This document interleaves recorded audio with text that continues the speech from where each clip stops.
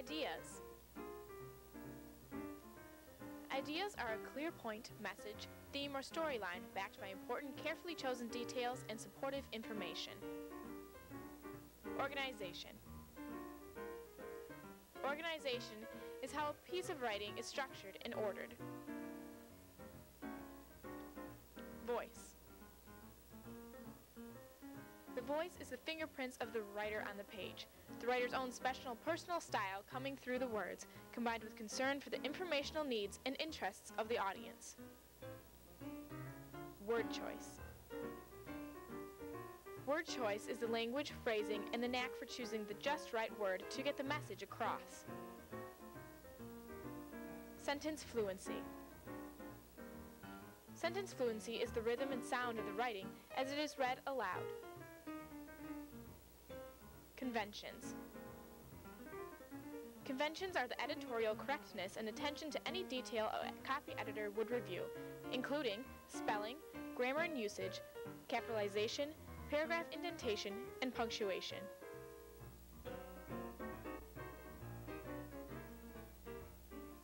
Tell me how you earned your stars today. Complete sentence. You have a star for a complete sentence. Period. A period at the end of your sentence. Capital letter. A capital letter. What do you have between your words? Spaces. You have spaces between your words. So you have a four-star sentence here. Can you read your sentence for me?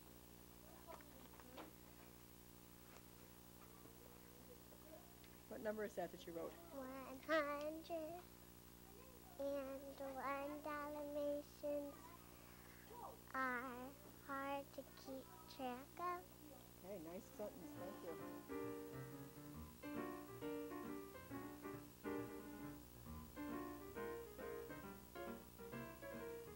Paige, I noticed that you have a rough draft of a story that you wrote, and what did you choose for the title of your story? The Slide in Winter. Okay, The Slide in Winter sounds really interesting, and I see here that you've published this story, and when we conferenced about it, you did a great job. All 5 stars were there, so we thought it was a good story to publish. And I see that you did a picture plan to kind of plan for your writing. And would you like to read that story? Sure. Okay, great. We'd love to hear it. The Slide in Winter. Dedicated to my family. When it is snowing outside at school, I slide down the 3-part slide. Other people do it too. Oh my gosh. I mean, almost everyone. Oh my gosh, it is so fun. Slower. Some people charge you snow so you can go down the slide is fast with the snow on it. I love it. Lots of people try it when they see other people do it. Just relax. It's spectacular when you put the snow under your bottom and slide down. Everyone, just everyone does it. I like the slide in winter. Nice job, Paige. Hi, my name is Olivia Derrier. Hi, my name is Gwen Belzel. Hello, my name is Thomas Johnston. We are students in Mrs. Hamilton's 2nd grade class at Murphy Elementary, and we are here to talk to you about the 6+1 writing trait called word choice. When you write, you need to dig down deep to find just the right words for your story. You need to stretch your thinking and create a mental image. We are going to read your snowflake similes. We really tried to use zest, Style, and flavor to our stories. Snowflakes are as cold as the frost ice age, simmering as ice fresh from the freezer, delicate as my family photograph, shiny as my mom's wedding ring, yummy as an ice cream sundae with hot fudge, soft as an open peacock's feathers, beautiful as a diamond sparkling in the night. snowflakes are as soft as a very cozy and fluffy pillow, cold as ice cubes fresh from the freezer, light as fluffy clouds floating silently, sparkly as paper snowflakes with glittering glitter, white as blank white paper, shimmery as stars shining bright in the dark, yummy as cold icicles hanging from my roof.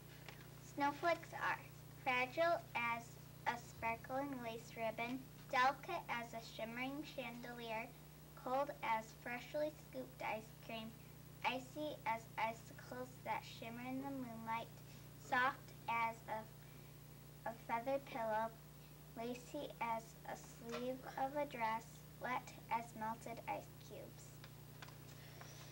Thank you for listening, and don't forget to add Zest style and flavor to everything you like.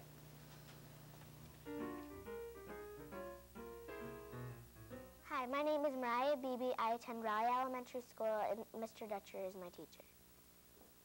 The dead jellyfish. It was a normal 94 degrees sunny day in Gulf Shores, Alabama. My friend and I, Sierra Bain, were vacationing there. This particular day, we were at the beach. We were playing games such as hide and seek, tag, and ball. Then we noticed a pink jellyfish on the shore. People were throwing them at each other. We thought they were awesome, so we started approaching the spot. When we arrived, they were splattered everywhere, so it was hard to walk without stepping on them. Then it happened. She stepped on it. She squealed and flew in the air. She had a gloomy look on her face. Then she showed me her foot. It was covered with goo. After that, we started playing with them. Our parents were not pleased. Hi, I'm Ryan Tyler. I go to Rye Elementary in Mr. Dutcher's class. The hockey championship game. It's the championship game for the Prowlers hockey team. The fans are screaming, and the popcorn is popping, and the cameras are clicking. The announcers are announcing. It's second period, and the score is tied 0-0. Then Tyler, coming off the bench, got the puck and passed it to me. I shot the puck, and there was Nick put it in the net. I felt so happy and freaked because the other team can go back and score to tie the game. But nope, we played hard and good. We kept them from scoring. The puck is in their zone with 5 seconds left in the game. I was watching the puck. I was watching the clock. 5, 4, 3, 2, 1. The buzzer went off and my team won the championship game. That is the first history championship game.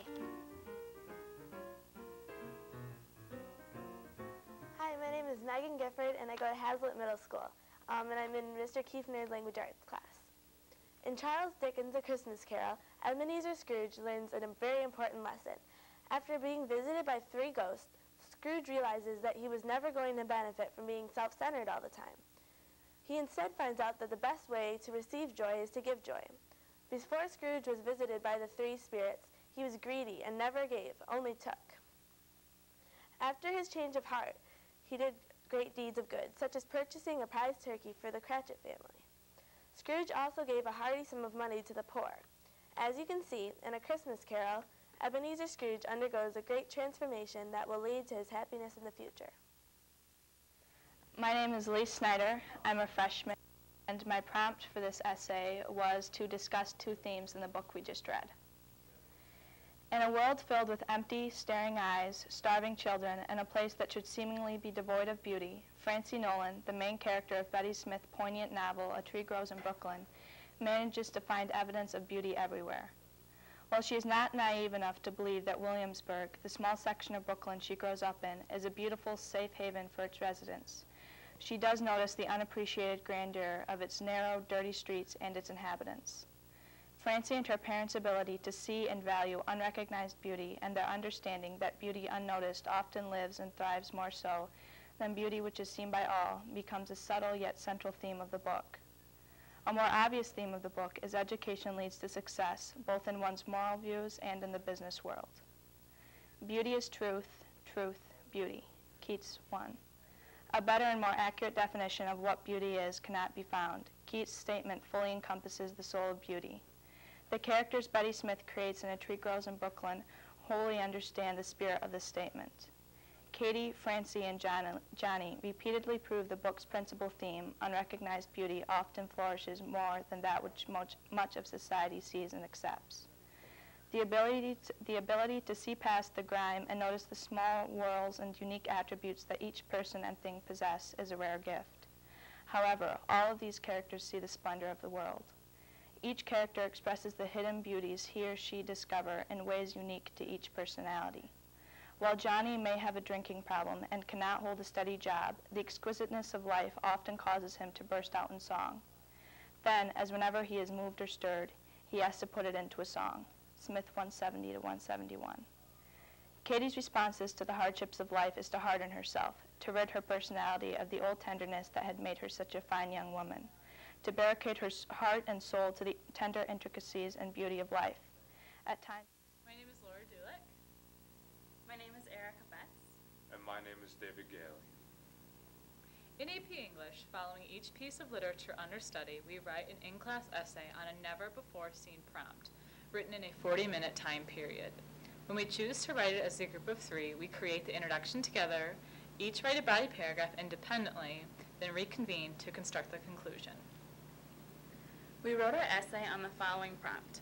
Many plays and novels use contrasting places to represent opposed forces or ideas that are central to the meaning of the work.